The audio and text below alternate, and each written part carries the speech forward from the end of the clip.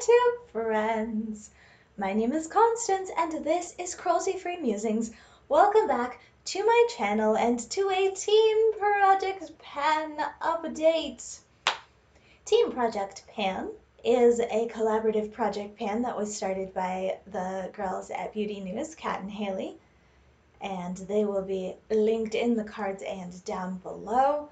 The concept is whatever full face project pan that you are already doing, you can just join the Team Project Pan, start using the Team Project Pan hashtag, and carry on. So it's full face and it's rolling. So rolling means it always has the same number of items in it. When you hit your goal on something or use it up, then you replace it with something else from your collection that you also want to use up. The concept of a project pan is you have stuff in your collection that you're neglecting or that you want to get more use out of, and so you put it into a project pan and you try to use it and make it look used or try to hit some goal. Use it up, hit pan, hit some weight goal. There's a number of ways to track your progress for a project pan. Most of mine are hit pan. And alright, I think that's it for the background of project pan, so let's get into it. Alright, so this is my body moisturizer that I've had in here since apparently February. It says update 2, maybe March. Maybe I introduced this in March. So Jergens is not cruelty free, so I wanted to use it up for that reason. I also wanted to use it up because it's getting old. It's like 2 years old at this point, 2.5. I mean, I've been cruelty free since the beginning of 2018 at this point, so this was bought before then. So this has to be at least like 2.5 years old. So I just wanted to make sure that I used it up before it went bad, and I did. You can see that I was making pretty steady progress in the mid part of the year, and then this was my September update, and then in October I used up a ton because I started using it on my body, and then in November I used it up. So that's exciting. I will introduce something to replace this at the end of the video. And in the meantime, that goes into my empties. Alright, moving on.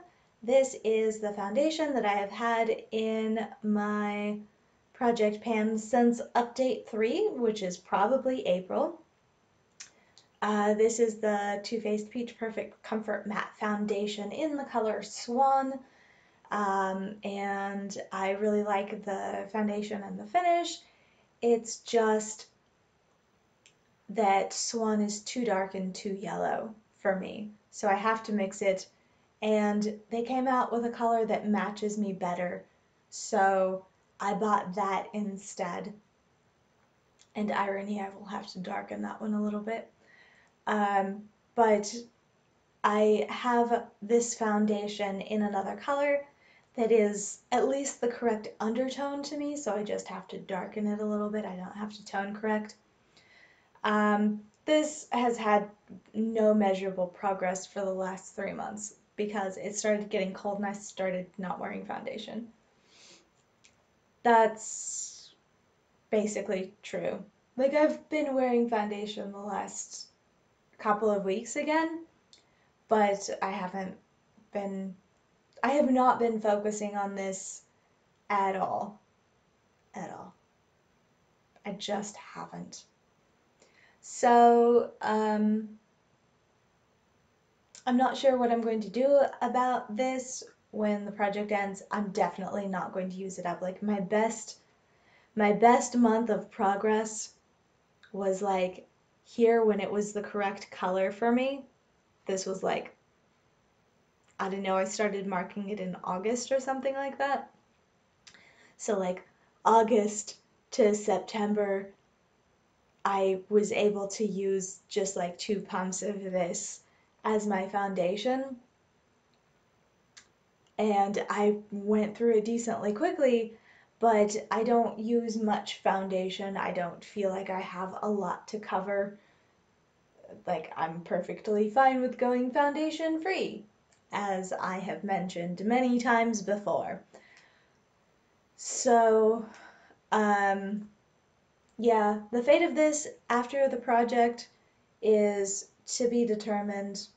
I definitely won't use it up by the end of the year. Um, like it's not bad. That's not the formula is not starting to turn bad on me. Um, so I don't necessarily want to throw it out, but at the same time, I am using it at a snail's pace, so it's not the most exciting thing to just have hanging around. Next up in the complexion arena is something that I introduced last month. This is the Becca Under Eye Brightening Corrector. This is just a deluxe sample size that came in one of the little sets that they love doing.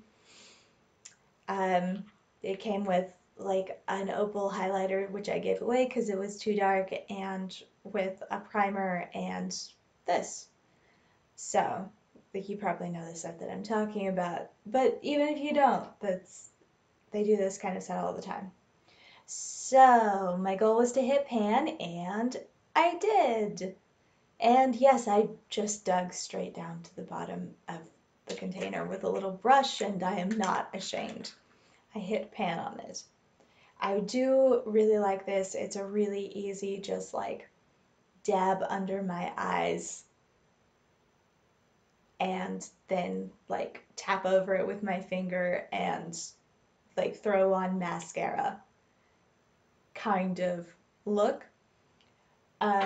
Or if I want to cancel out my dark circles better, obviously I did not do this today, but I can put it underneath my foundation or concealer to cancel out the blueness before before I put on my foundation or my concealer. But this is light enough that I can just put it on my under eyes and then blend it into my skin and it will look normal. So I really like it. I travel with it frequently. I get a lot of use out of it, and it looks decently used now, which was the goal. That one, I go back and forth on these, whether I want to roll them out or not. I am going to roll this one out because I have I have 2 specific things that I want to roll in, so we're doing that. I'm rolling it out less because like I'm relieved to not be using it anymore because, like I said, I love the product. It's more just that I have something that I want to focus my efforts on by rolling it into the pan. 1, 2, 3. Okay. Next up, let's do color. This is my blush that has been in since the very beginning of the project. This is the bareMinerals Gen Nude Powder Blush in On the Mauve, and I have been using it faithfully. It shows up in most of my description boxes. I wear it most days. Did definitely convert me to using blush consistently. I do feel like if I'm wearing foundation or if I'm just feeling a little blah, I have naturally high color in my cheeks, so adding a little bit of color once my skin has been blanked out or if I'm pale because I'm not feeling well, adding a little bit of blush is a great way to look alive again. So that's one of the main purposes of a project pan for me. I've put things in that aren't getting a lot of use, and then either I decide that I don't like using that category of thing, or I decide that I love using that category of thing and I start using it all the time. And blush was one of the latter. This is my other color cosmetic. So this is the Cover FX Custom Enhancer Drops in Moonlight. I introduced it in, let's see, October, September, okay. So I introduced this in August. Then I used a bunch of it trying to figure out how I could get it to work. I used this pretty faithfully as a highlighter in the month of August, and then by the end of August I discovered that the color is too dark for me. Like, it looks like a bronze, like I've put shiny bronzer on, especially if I bring it up here onto my forehead. And this is true at this point when I've lost all of the color that I acquired this summer. This is especially true now, while I am at my palest, and I will be at my palest for, you know, the goal is for all time, because sunscreen. So yeah, I used up a decent amount of it while it was a decent color for me to use as a highlighter, and then I started realizing that it was always on the edge of too dark for me, and I discovered that I needed to use a stipple brush to really buff out the edges so that it could blend into my skin, and then it started just like you could see it from head on where it would look like a stripe even though it was blended really nicely. The edges, no harsh edges at all, it just shows up as a dark stripe on my skin. So I was like, okay, it's now a shiny bronzer. And I used it a decent amount in October, having learned that that it is basically a bronzer on me, a very, very shiny bronzer. But then this month I have not used it at all. Like, maybe one time. I think that I think you can maybe see that, I mean, if my screen would focus on the bottle and not on my hand, you could see that there is like just a little bit where it's settled out underneath the line that I marked.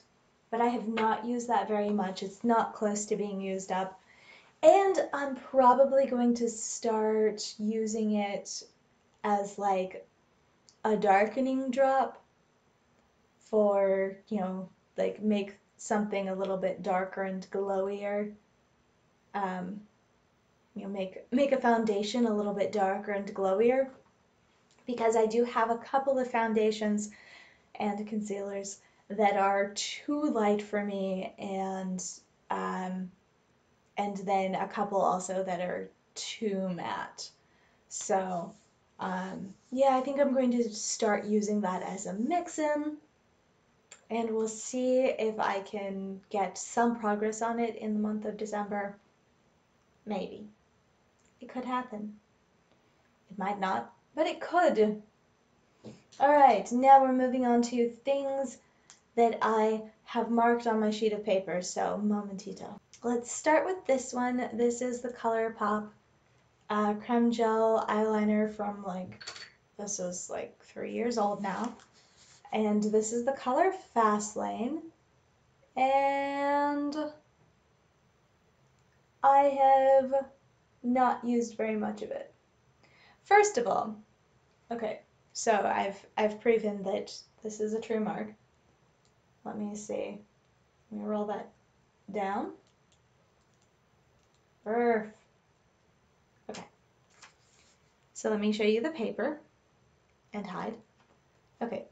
So this is Fastlane. This is where I started. This was my first month of progress when I was also using Call Me.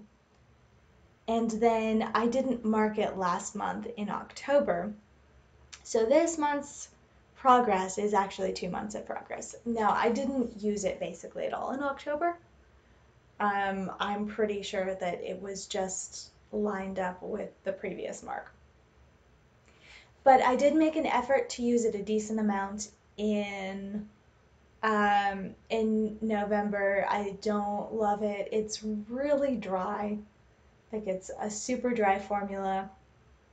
It doesn't stay on my eyes. My eyelids are super oily. If something creases at all, it'll crease on me. Like, I've had mats that normally stay put, just gather in the folds of my eyelids, and it's just, there's just a bunch of there's a bunch of ways that it doesn't really work with my eyelids. It's a color that I don't use a ton of. It's a black and teal. And if it were a true green, I feel like I would use it more. I got the color to be a waterline color. It doesn't transfer into my waterline at all. I know that they recently reformulated the creme gel liners. I doubt that I'm going to pick them up because my experience with the prior formulation of the creme gel liners is that they don't transfer onto my waterline. They're pretty dry and difficult to get onto my oily eyelids, and then they don't stay put. And so this one might end up going goodbye. We'll see. We'll see how I feel maybe in January. Next up, this is the Wet n Wild Ultimate Brow Highlighter. Wet n Wild lied about, no, guys, we're totally not in China, and then we're definitely proven to be selling in China. And one, I don't like that they decided to try and hide it. And number two, I don't trust either PETA or the Chinese government as organizations to not test Wet n Wild on animals, given that it's sold in China. And this is a thing that happens in China still. Nowhere else in the world. But in China, it still happens. So Wet n Wild is not cruelty-free in my personal definition of cruelty-free. So I decided that I was going to try and use this up. I was like, let's set the goal of trying to obliterate that little bunny by sharpening it. Do you see how we're not close at all to the bunny? Yeah. Yeah. You may remember, if you were keeping up, that I said in my October update that I stopped using it because it rubs off on my contacts. Well, I have used it a tiny bit, barely enough to mark.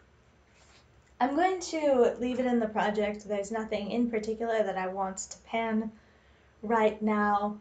But this one, I will definitely chuck because I have no use for it other than being, oh, I didn't say, I use this as an inner rim um, brightener if I am wearing like pink shadows or my eyes are bloodshot and I just want some kind of brightness in my inner rim to make me look more awake and not like I have pink eye. Um, so it works okay, but I have discovered that it doesn't last, and if I'm wearing contacts, it'll fuzz up my contacts. So this is not on my list of approved items anymore, and it will get chucked at the end of the year, regardless of how much progress I've made on it or not. All right, the last thing that is being measured, this is the ColourPop Lippy Pencil in Faded. And I use, so that's this month's mark. Um, I have mentioned that a lot of ColourPop things have come in and passed through this project because I find that ColourPop things tend not to have a great shelf life. The lippy pencils are a great example of this. Most of them separate from the packaging and fall. They like don't stay put in the packaging, and then they, they get loose and then they're difficult to use. This has not separated from the packaging. It's a nice orange color that is, it's like an orangey nude. It's pretty close to my natural lip color. I like using it for a bit of definition and then throwing a gloss or my sunscreen lip balm over the top. It's really great actually to provide some definition to my lips because I use for preference mineral, not just lip balm, but mineral sunscreen in general because I just find that it works better for me. And also I am so pale that a white cast doesn't affect the color of my skin. Like, I have a white cast on my neck right now. Can you tell? No, you cannot, because I am that pale. So, joys of being super pale, I can wear a mineral sunscreen and it is no factor. So yeah, the mineral sunscreen lip balm that I use tends to blank out the color of my lips because it is mineral, it has a white cast. So I use this to add a little bit of color back to my lips because, like my cheeks, my lips are highly pigmented. It looks weird if I have no color in my lips at all.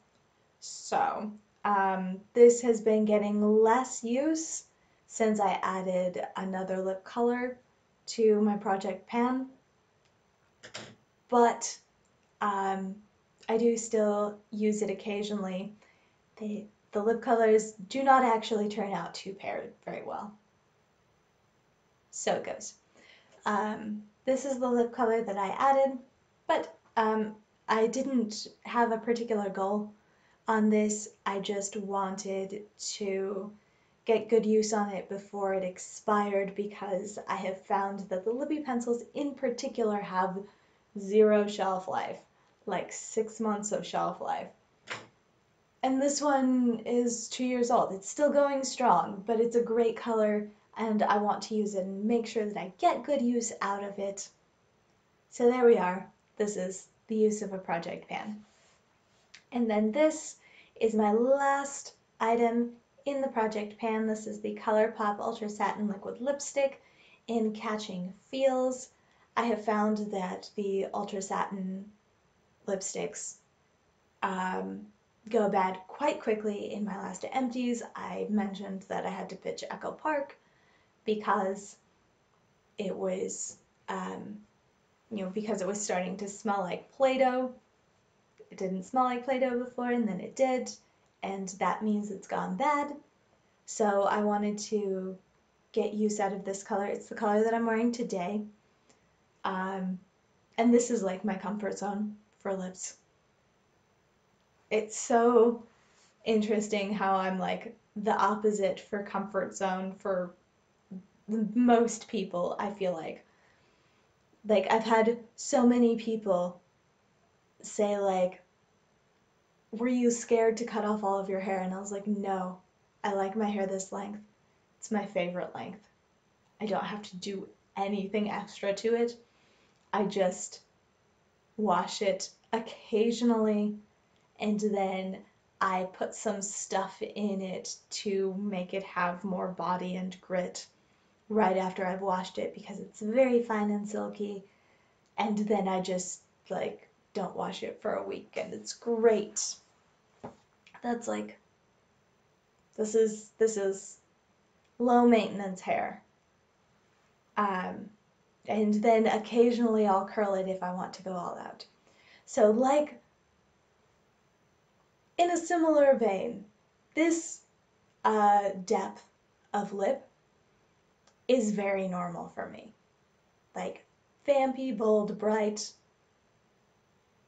Yeah, I like it all. Is it a bold lip color? I like it. I can't really show you any progress on this. I haven't used it enough to start scraping the sides. The wand is definitely still coming out loaded with lots of lipstick. So, I am using it. I've used it probably half of the days this month. I have discovered that it has a slight tendency to crawl outside my lip line, which is unusual for the Ultra Satin lipstick. And I do have a dark brown lip liner that I'm keeping at work right now in case, for security. If I notice that it's starting to feather a little bit, I can throw on my lip liner and then, clean up around the edges of my lip line, and then reapply this to blend it all together. But yeah, I like this color. It's kind of, well, like, it's showing up as a sort of terracotta, like, burnt red. In real life, I would consider this like a red brown. It's a really nice brownish red. It's dark. I wouldn't consider it terracotta. I think I would consider it more in the oxblood vein vibe. It's like almost a burgundy, but it's not quite purple enough. I like this color. It's a nice dark red. It's pretty. And this is the kind of color that I like wearing. So let me pick it up off the floor. Alright, so those are all of my products updated and how I'm feeling about them, and let's add in the couple of things that I wanted to roll in to replace things that I have hit my goal on. First up is the companion to this thing. This is the deluxe size of the Becca First Light Priming Filter. This is, I got it in that same sample set. This is a nice, like, moisturizing, semi-glowy primer. Bear has commented that my skin looks really dry with foundation on right now, so it's bad if husband is noticing that my skin is looking really dry. So I figured add a glowy primer to the pan, and let's see if if maybe that helps it look more like my normal skin without, without foundation on. I don't know how it happens because I lean so hard on the natural to glowy finish. So like all of my foundations are natural finish or glowy finish. None of them are matte, but somehow all of them put directly over my sunscreen look like super flat matte. I have, yesterday, when he made this comment, I was wearing the Anastasia Beverly Hills Luminous Foundation. Luminous. So I thought that a glowy primer might be in order. So that is why I'm rolling this in. I have used it a decent amount. I'm not sure how much actually came in the sample size. But it also has a shelf life, recommended shelf life of 12 months. And I've had it for a while, so I might as well roll it in, get some use out of it, get my, when I'm wearing foundation, because I want to use up some foundations, have something to help it along. So my starting mark is there, and I will be using that for the next month, and probably using it up. I expect I will be able to use that up in the next month, because I have not used it very much, but that is the level that it has been used to. And then the other thing that I'm rolling in is a Jelly Much shadow. This is in collaboration with Disney Villains. So these have been out long enough to get the word that they dry out real fast. And they do dry out real fast.